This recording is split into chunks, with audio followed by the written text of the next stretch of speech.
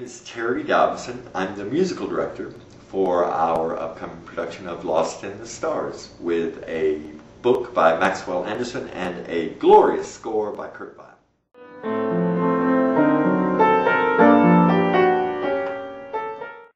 Over the years here at Theater 3, I have worked on 3 Kurt Weill productions. The first thing that we did was his most famous piece, the 3-penny opera, which had the famous song Mac the Knife. And Jack and I put together a review actually of Kurt Weill's songs, which starred 6 women, and we called it Weill Women.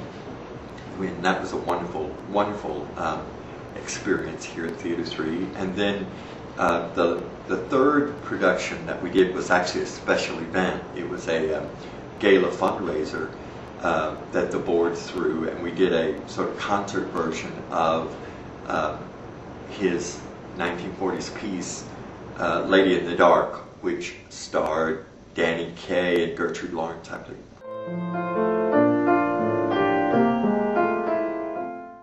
Very ahead of his time, both in musical writing and in material that he chose to musicalize. And you know, and at the time, I'm sure people just thought, oh, he's so far out there, you know, so avant-garde, which makes his works now, when you hear them, almost, you know, like they were very fresh, like written, you know, now. So just musically and theatrically, he was a sort of a trailblazer. I think that set the bar for people like Stephen Sondheim and Leonard Bernstein and you know, some of our, you know, contemporary composers now.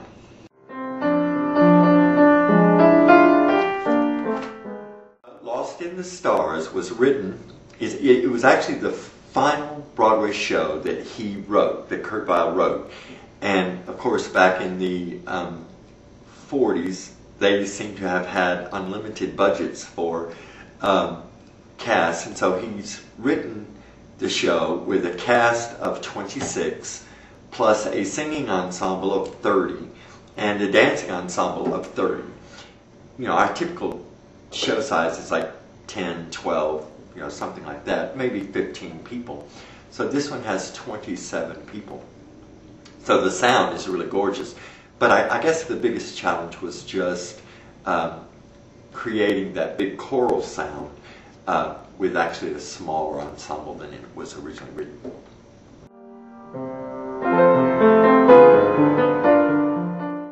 The big message from the story that I think audiences will take away from our production is the idea of forgiveness and friendship. But I hope they also see in our particular production lots of new faces, lots of friends who performed with us before, and just the glory of Kurt Weill's music. I hope people will leave the theater and say that was a fabulous production.